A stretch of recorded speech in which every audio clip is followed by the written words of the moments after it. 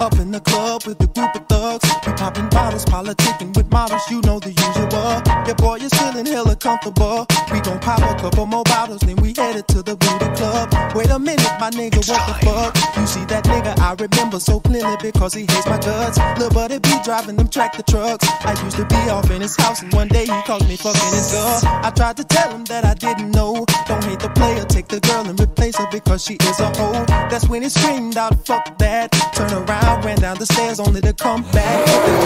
Wait a minute, my nigga, step back. You pull that trigger, you go to prison. Now is this bitch worth that? That's when the pistol went click clack. You got 5 seconds to get out of my house and don't come back. I said cool, my nigga, never that. And I will not be calling your girl again, you can bet money on that. That's when I pushed the helper out my lap. I had to get the dip and he caught me slipping, player, I wasn't strapped. Jumped out the window, raced down the street, thinking my life is more important than my car because I left my keys. It was a 4-door Bentley, but I got too much common sense to